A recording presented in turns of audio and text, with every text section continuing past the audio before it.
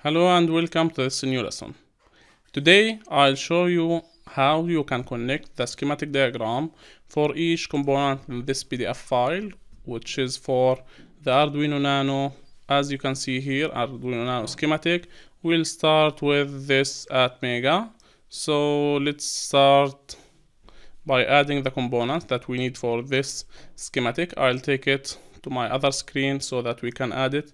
I suggest that you print this schematic and keep it at hand while doing this design. So let's start by adding the resistors.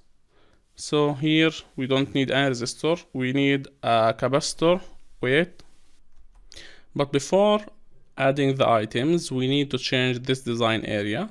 So go to the design, templates, and general templates. You can choose any size, all of these are available. I'll choose A3 or A3 portrait. Okay, this is the A3. As you can see, now we have a larger design area. Let's zoom out so that you can see how big this design area now. As you can see, you can move freely. We'll add the ATMEGA at the middle of this design area. To zoom in and out, press Ctrl key from the keyboard and the scroll key in the mouse. Now we have this ATMEGA, which is the brain of our microcontroller. Let's start by adding items. Go to libraries. Now the items that we need are switch. Okay, here we have switches. You can add any of these two. Let's go with this one. We want to add this close to the reset switch. As you can see here, we have a reset button. And the next item that we need is a capacitor. So here you can check any of these capacitor. We need a 100 nanofarad capacitor and we want to place it here in the A reference pin area. Next, we need two capacitors for the crystal and we can change their values. Let's drag these to 18 picofarad, copy that and paste it as you can see here. Now next item is the crystal itself, so go here, crystal, and drag it here. As you can see, we have these three items.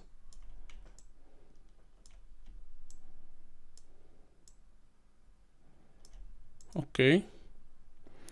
Now, if you want to drag multiple items, you can't do this with your mouse only. You must press the Ctrl key, then select the items that you want to drag, then they will go with you. But if you did this without the Ctrl key, as you can see, they will drag, but they won't drag evenly. So if you have wires, it won't drag the wires. I'll show you this in the wiring section. Okay. Now what we need to add next is, okay, we don't need to add any other item. Let's start wiring this area. I'll do one area at a time.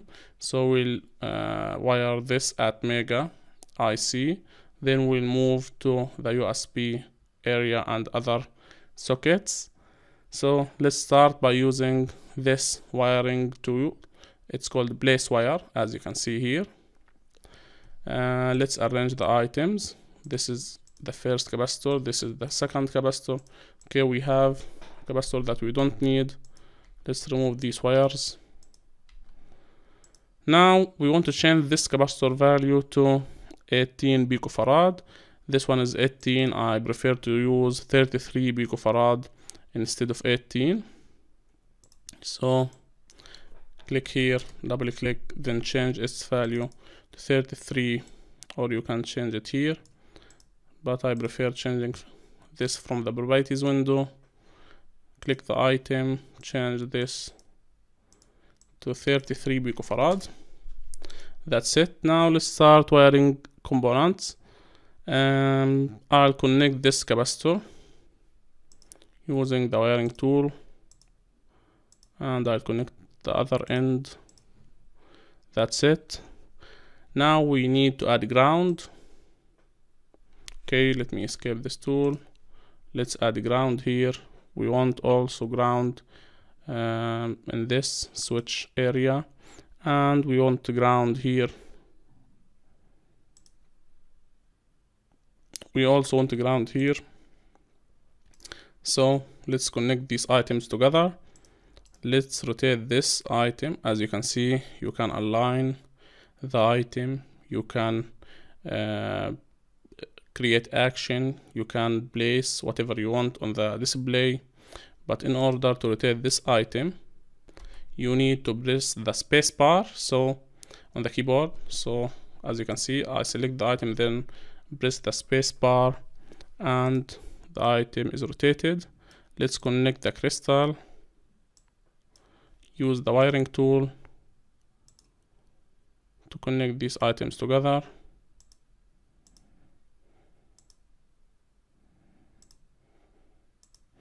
Okay, now wire this. That's it. Let's connect the first line with the XTAL2 and the second line with this pin. Okay, let me repeat this step. Let's rotate the ground,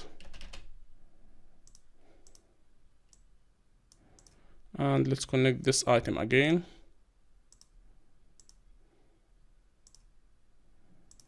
Okay, now everything is connected correctly. Now we need to connect the ground. We have two ground pins, as you can see, this one and this one. We need to connect them with the ground.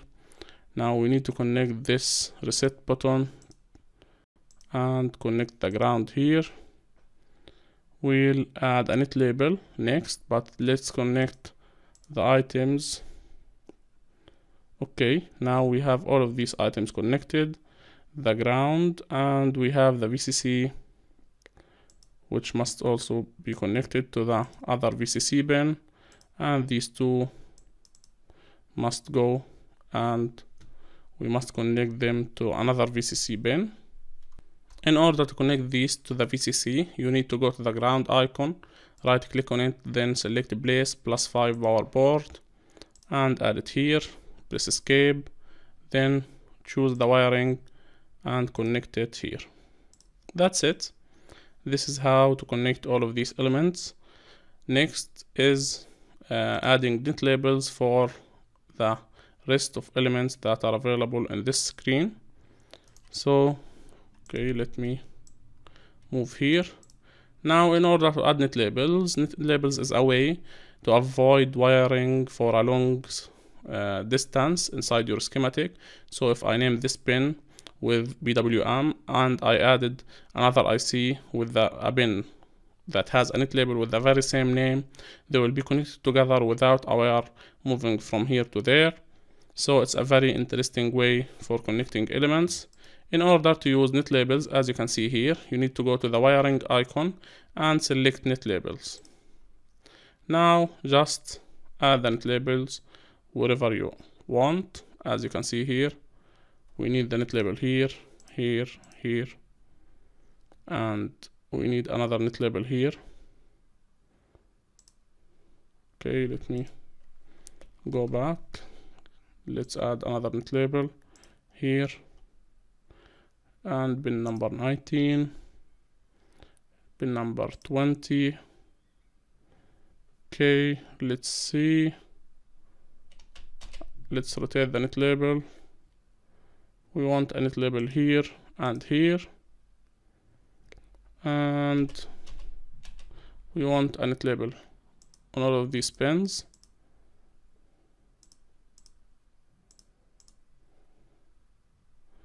Okay, also we need net labels here, here, here, here, here, here, here, and here.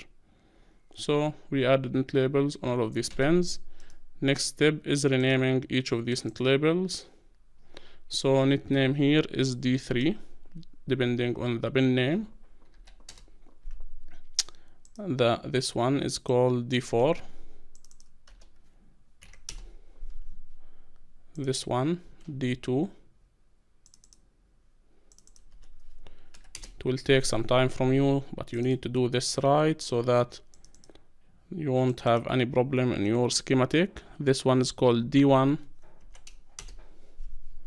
This one is called D0. And here we have A2. Here we have A3, A4, A5. Now let's go here, A1, A0, next one, this one is called A7, this one is called A reference, next one is A6,